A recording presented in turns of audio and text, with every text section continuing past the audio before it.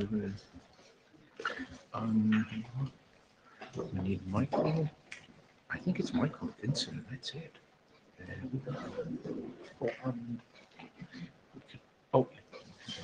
Let's see if you take care of this here.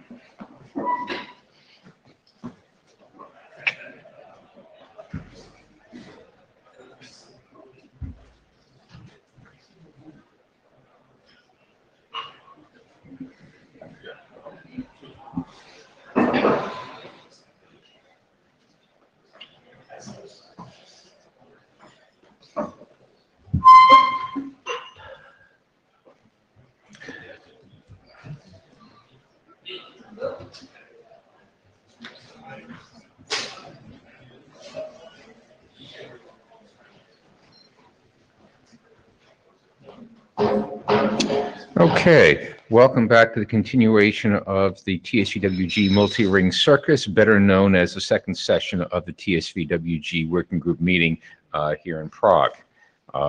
Your chairs are Gori Fairhurst, Wes Eddy, and myself, David Black. Gori and I are up here. Wes is still back in the U.S. somewhere. This is the Note Well. Note it well, it applies to you. And this is the last chair slide for today, unlike how we started the week. So this is item 4, agenda review, after which we're going to bring up, let's see, at least Georg is here from 3GPP to talk about a little bit about 5G and how it relates to transport. We then have a couple of SCTP drafts, a couple of FEC update drafts, and Michael Tuxson has an individual draft about something that needs to be fixed in the UDP and CAP of SCTP, as he'll explain later. Anything else? Any requests to bash the agenda? Ooh. No, that wasn't. That the chairs will not interpret that as an agenda bashing request.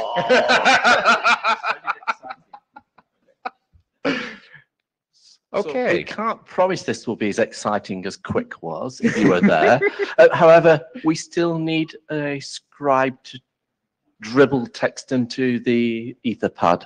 Could anyone volunteer to put some text in? I can keep an eye and correct.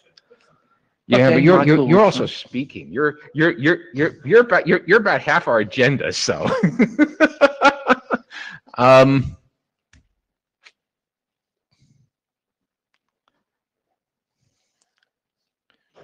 Roland, any possibility of doing it? Just a little bit of text. We don't need to blow by blow. We just need we just need a reminder of what we did. Yeah, and I'll happily keep an eye on it. But it worked so well last meeting with just somebody dribbling text in, and we can fix it, and then we have a meeting note. And Dave, could you also dribble some text in? Okay, oh, perfect. So that's Roland Bless and Dave Dolson. Thank you very much to both of you. Unlike Miri, I don't have little stickers though. And I'll watch Jabba. That's fine if we have note takers watching Etherpad. Great. Okay. So there was a very interesting lunchtime session on Tuesday about 5G, 3GPP, and the IETF, and Georg Meyer has been kind enough to come join us to tell us a little bit about so what implications are for transport and how we can work together. Yeah, thank you very much for having me here. I have no slides. Sorry for that. We were just like talking today practically whether I should say something. My message, I hope, is very simple. I think the whole area here, the work you're doing is a very positive example for how 3GPP and IETF work together. The work on ECN, from my perspective, never was a reason for any controversials or anything like that, and went smoothly. And the input we gave, as well as the input you gave towards 3GPP, was always welcomed and worked in.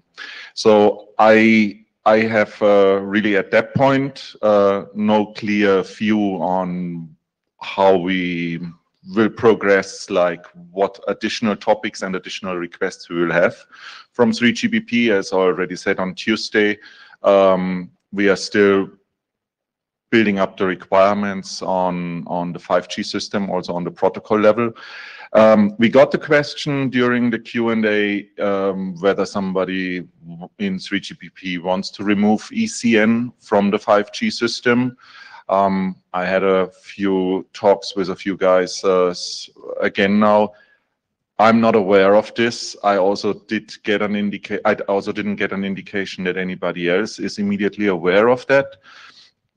I think if anybody of you has a concern or knows of any activities on that, as I said, I'm also not a RAN expert, so there might be activities or discussions in RAN that I'm not aware of. Please come to me. We can at least then identify much better whom to talk to. I think from the perspective I have, also from what I know from the CT groups, we should go on with the ECN work as it is at the moment. And I don't see any danger in that respect. But as said, for further work, we need to see if something comes up. I will produce a few slides and come to the next meeting or whenever it's time to present issues of interest, or we will have an expert here. Thank you. Spencer? Yeah, I just wanted to thank you for coming and talking to us. It's always appreciated. Thank you. It's out of pure self-interest, so. But the part where we're working on stuff that people are interested in is fascinating to us. Let's see what comes in the end. So thank you very much. I want to echo Spencer's remarks. You're more than welcome here at any time in the future to talk about things that are relevant and move things along considerably faster than we can get them done by exchanging liaison statements. Absolutely. Thank you. Thanks a lot. Okay. Next up, we have a couple of SCTP drafts. Let me go get some slides here.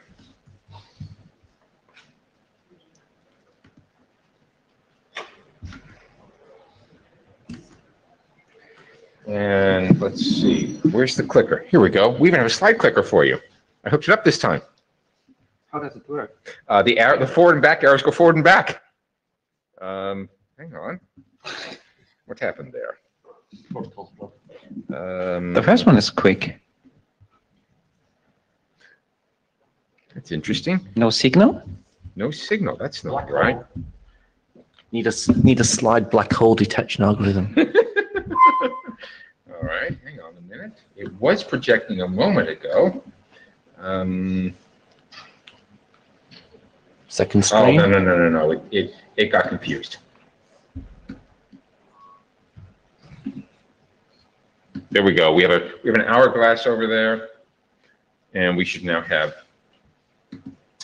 All right. Now if I've done this right. Yeah, it sometimes forgets what it's supposed to be doing.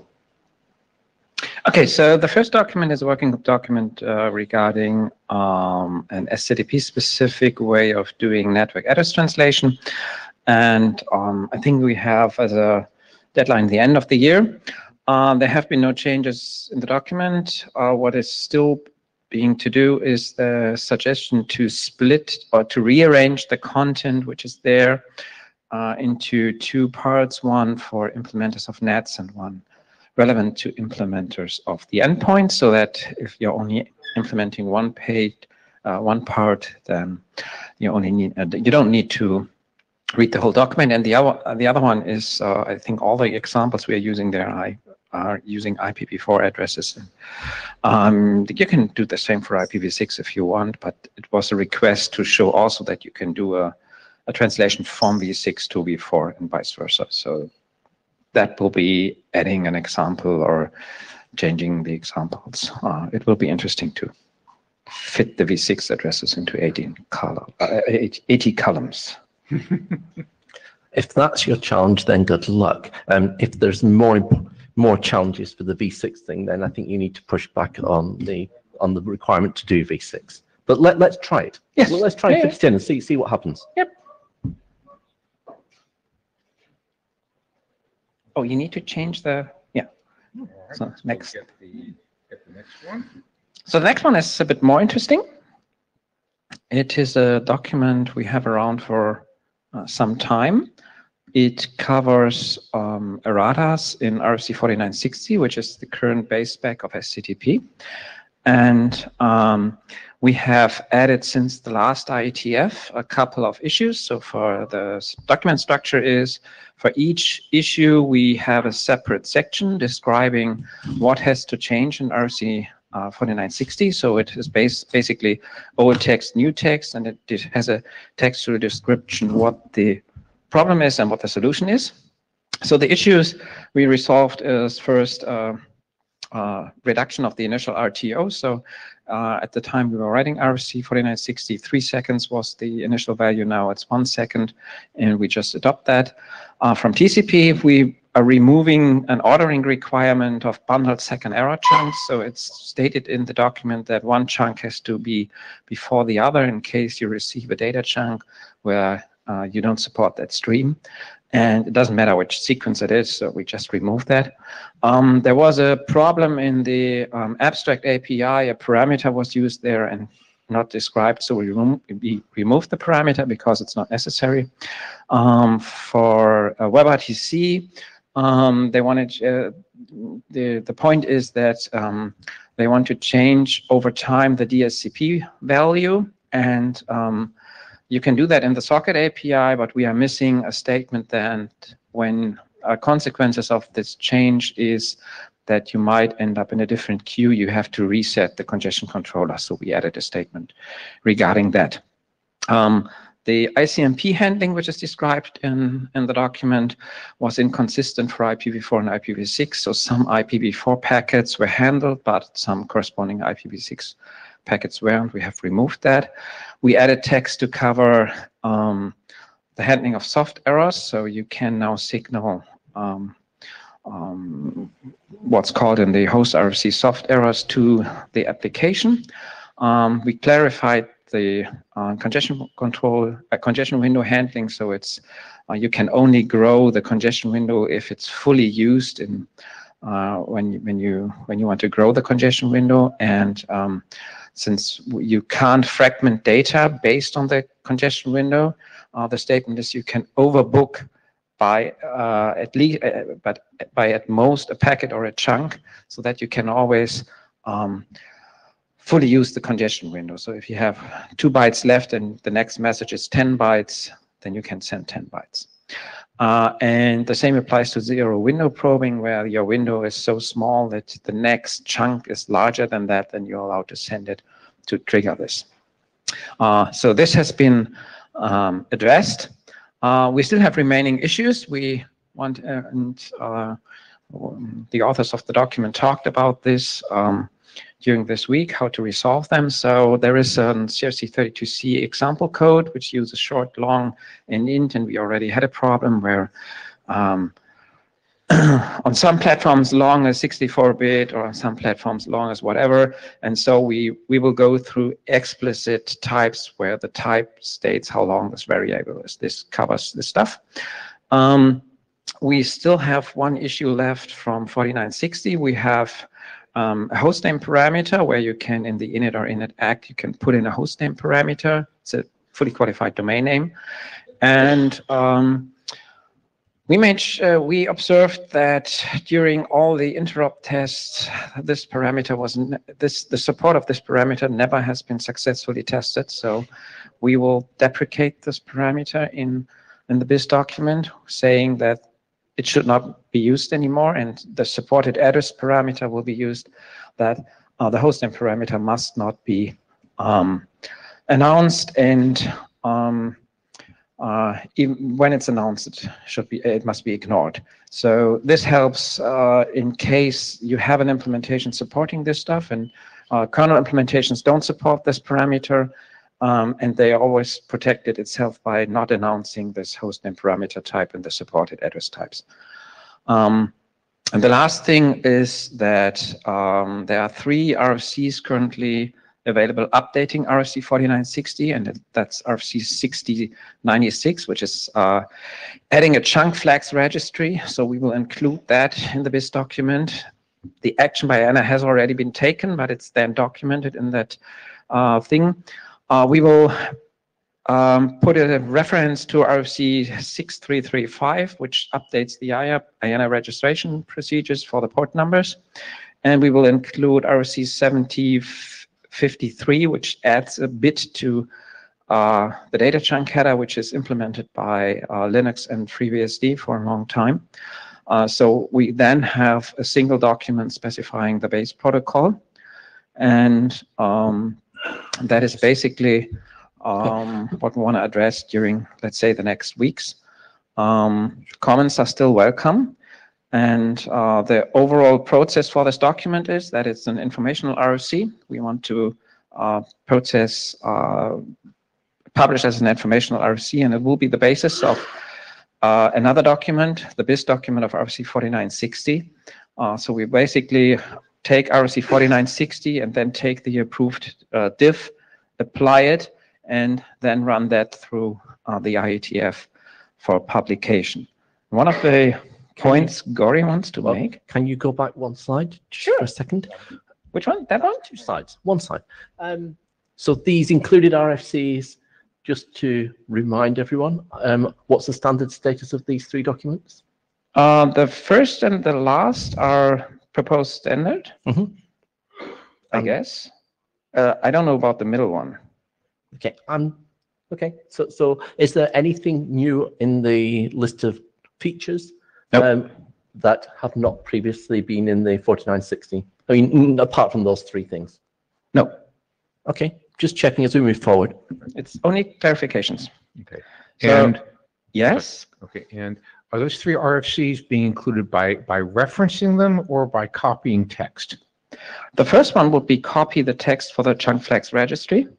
The last one will be by adding the text for the IBIT where we discuss the stuff, and the middle one will be a reference. 6335. Okay. Yeah. No. Wait. Yeah. 6335 is the revised IANA procedures for transport protocols. It's BCP. Yeah, it's got the correct status, and it's a change to the IANA procedures across the whole transport. So that shouldn't be modified by this, but this must then refer to this normatively. And presumably the 4960 BIS document, when that's all put together, will also refer to 6335 and not copy in text. Okay. Good. Yes. Yeah. You don't want to copy text there.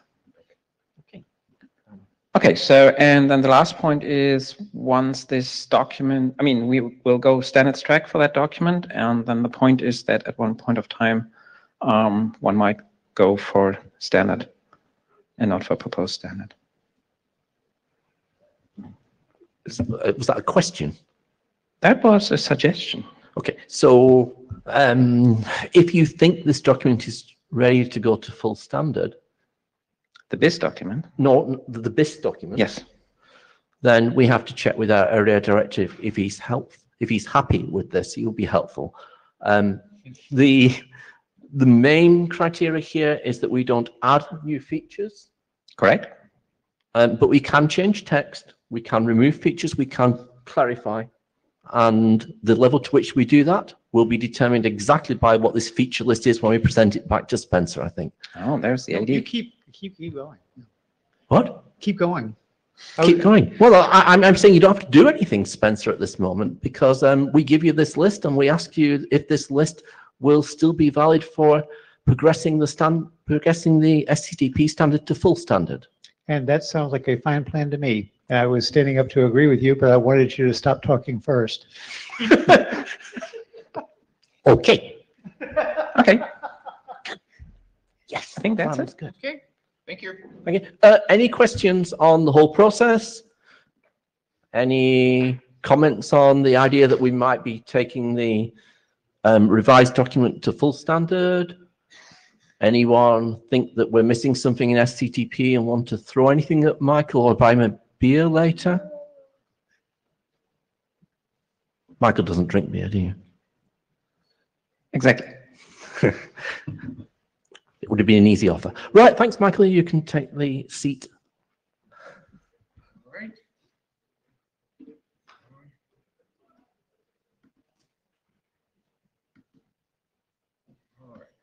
FEC frame.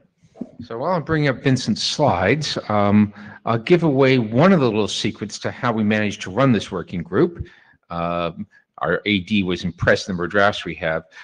We assign shepherds early so that we know for each draft who the responsible working group chair is. And so for Vincent's 2 drafts, I'm going to be the shepherd. And for the UDP options draft that we've recently adopted, Gory's going to be the shepherd. So Vincent, I think I've got your slides. And let me see if I can get them full screen here. Okay, thank you for being the shepherd. Yeah, I will be fast this time because I don't have so much to say about it. Okay, Well, there's a clip. You can advance your own slides.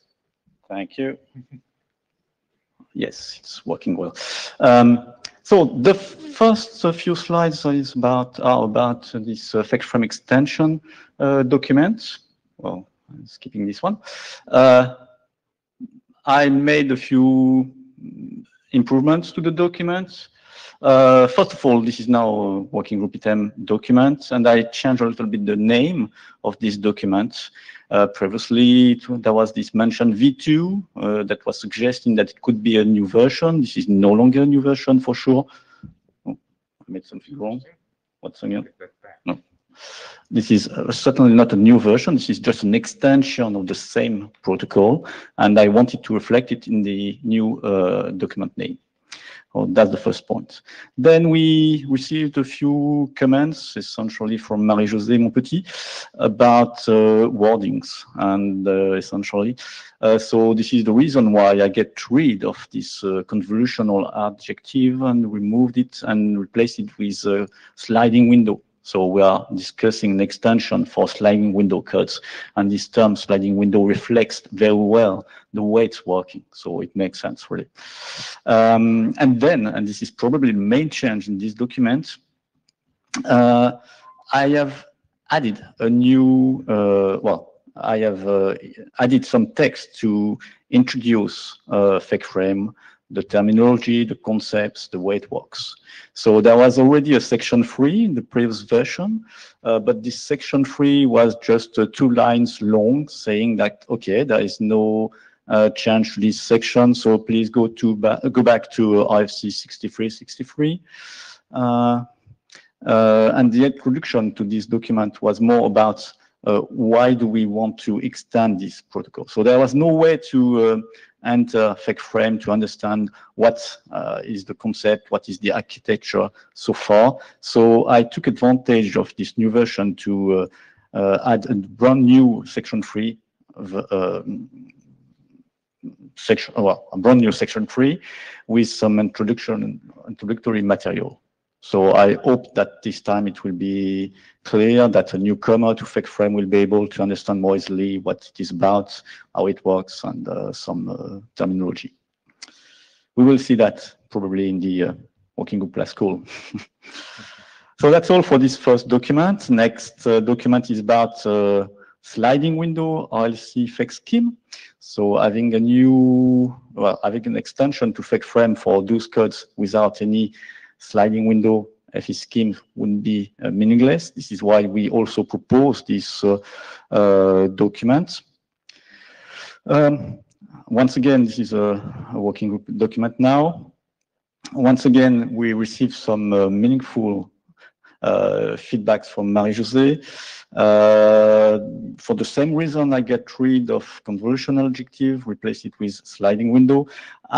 There was some discussion at some point of time whether we should change the name of this FEC scheme with something else. Well, finally, I decided to keep RLC, but now I make it clear that it is a sliding window RLC FEC scheme. So I added this sliding window in this extension of the acronym.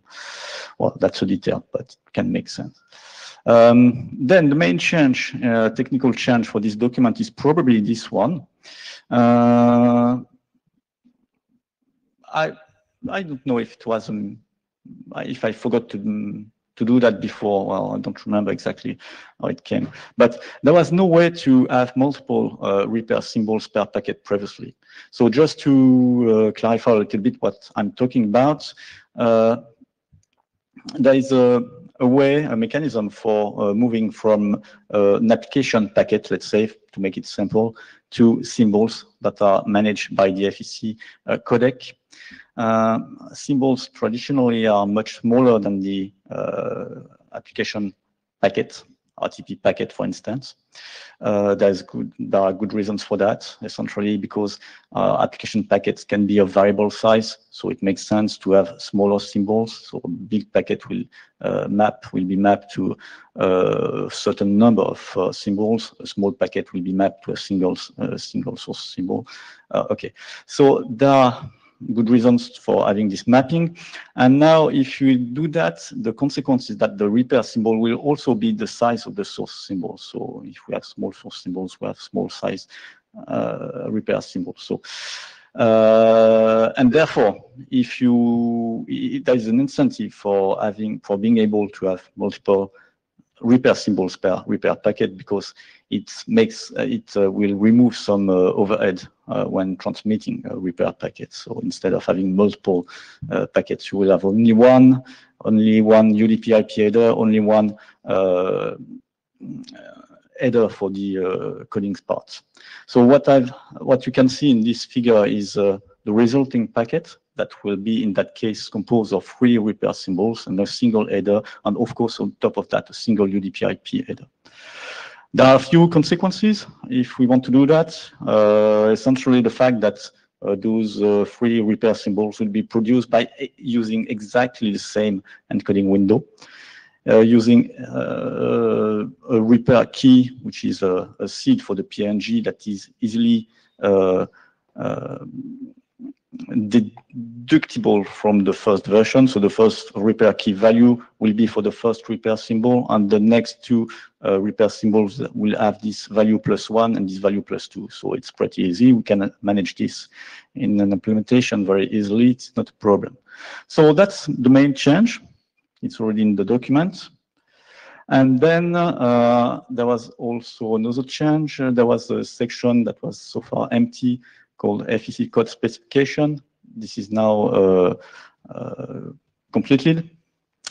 And I also added the security considerations and the operational management considerations sections. So it's pretty close to the end. So just, well, what are the next steps for the 2 internet drafts? I would say that the fake frame extension document is almost done. I have to proof check the whole document, but I think that for next IETF it will be done. The sliding window OLC fake scheme document, well, has progressed very well. Of course, I need to proofread it. And I have 1 or maybe 2 technical questions. What I'm mentioning here in this slide is one of them. I have to discuss a little bit with colleagues. I have to do a few tests, but well, there is no big question behind. Well, the question is, should we take advantage of this document to add some, well, 1 or 2 more technical extensions or not? The extensions are not very complex. The one I'm mentioning here in this slide is about the possibility of having sparse versions of those equations. So instead of having all non-zero coefficients, being able to have some 0 coefficients. So there is a compromise. Okay, it can make sense. I don't want to go too much into details. We can discuss this offline. And the other one is about the finite field size. Should we add 1 or 2 additional values? So those are technical questions I'm planning to clarify for next IETF. Otherwise, well, both documents are close to the end, I would say. Questions? Comments? Just a comment. I'm very pleased to see that Maria Jose has taken a good close look at this, and hoping that she'll be willing to take another good close look when at working group last call time. Yeah. I also hope that in the network coding research group we will have a few more people looking at it more carefully, because it will make sense. Just ask them. Yeah, I will. I already asked them. And we'll be happy. I will convince them if there's no volunteer, I would say. Jake Holland, thank you for this work. I'm actually pretty excited to try it out. Is there an implementation? Yes, there is an implementation of both fake frame extension on this RLC fake scheme. Great. This is not open source, but there is an implementation. Okay, thank you. You're welcome. Come and tell us more next time. Yeah. Unless anybody's got any comments, apart from Jake. But Thank you. All right.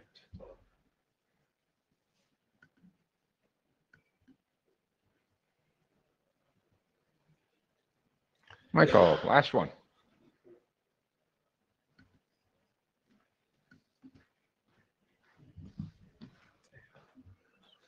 Okay, oops. That document is about encapsulating UDP over SCDP over UDP. And there's an RFC about that. And this document provides some considerations. When I come. So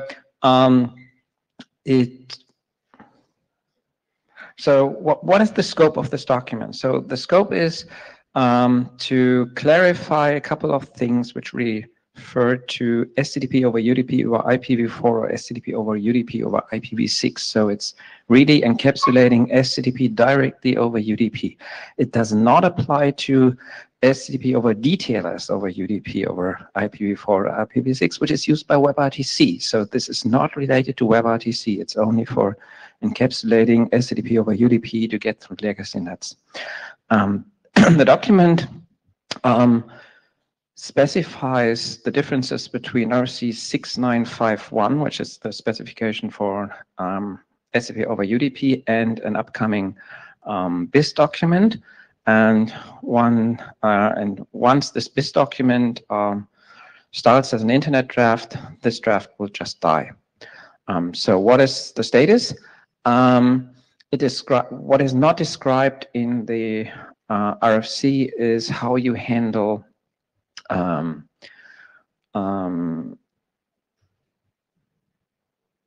it describes the handling of embedded addresses in init and init adjuncts and how you verify these packets. So some of the packets you can't verify, like the init packet. So if you get a packet and you do updates of the port number, you can't verify the verification tag, and that's not clearly specified in the base RFC. It tells you that you have to do this before doing, but it doesn't make explicit that you don't do it if you can't do it. And what has recently been added is considerations for keeping net state alive. So this means that you reduce the heartbeat rate. So SCDP will send periodically heartbeats, and the default is 30 seconds, which might be not short enough to keep net states alive for UDP traffic. So the suggestion is to reduce this to 15 seconds when you run this. So what you mean is reduce the heartbeat interval, thereby increasing the rate. Yes, you increase the rate. Yep. And again, this document is then the base of the base document. If there are any comments on this, I would happy to get them. Except for that, the document seems to be stable. So starting a BIS document seems to make sense. I confirm that this is the approach, and we will not adopt this document, but we do consider the adoption of the document that will follow. Yes, that's the plan. So this document is kept alive as an individual document, and it will die. And for those of you who haven't read it, the document it replaces about 5 pages of content in the. So this is a very small document. It's not worth publishing a separate bit to go with it. We're just going to replace the whole document. Yeah, that was actually suggested by an AD not to have an RFC and a small delta, but just revise the document to have this stuff in a single document. A question? Yeah, Jake Holland. I just had a question. Was the change on the timing to keep net state alive based on measurements? I'm Sorry if this was addressed in the doc. I haven't read it yet. Sorry. No, it's not based on measurements. It's just I looked up what other protocols do for keep alive packets, and it's about 15 seconds what they use. And the RFC for I mean, right now the RFC says for heartbeats is 30 seconds. And the application can change it anyway. So an application can control this and can do this, but it might make sense to just let the STP stack take care of this in case of UDP and caps is used. Great, thank you. You probably should refer to the UDP usage guidelines, which have, I think, the same number in. Okay, I will do that. That would be excellent. That's a good suggestion. Thank you. Any more comments or questions? Our master plan is to try and release you early from the meeting. Is there more we have to discuss? I've got my list here. I don't think so. I think we've got a few reminders and requests, though, for people to think about as they walk out. Okay, so since we're releasing you early, maybe we can offer a little bit of homework or interesting reading to before the next IETF to have some discussion on TSVWG list. Number one, we're looking for data on the LE-PHB candidates on how different diff-serve code points might work in real networks. If you're interested in this, please do measurements or please talk about it on the list to help roll and progress that draft. L4S architecture. We'd love people to read this and comment on it. L4S is important probably as we move forward. L4S architecture document is the thing to get right. ECN and CAPS and SHIM have been talked about a lot around the IETF this time. And we said we're doing a working group last call soon. Please read these. And finally, the RFC 4960 errata we just talked about. If you use SCTP, if you're interested in SCTP, if you think you may use SCTP, please read the list of errata because we intend to change the standard a little. Okay. And with that, I think we're done. See you in wherever. Where are we going next? Singapore. Oh, that might be fun. Join remotely if you're not coming, but please contribute. Halfway around the world. Thank you.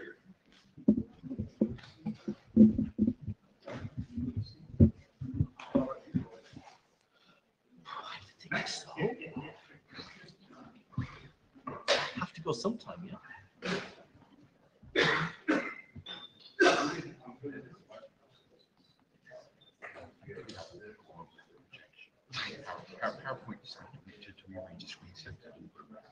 Yeah, this he thinks he's in charge of it. Yeah.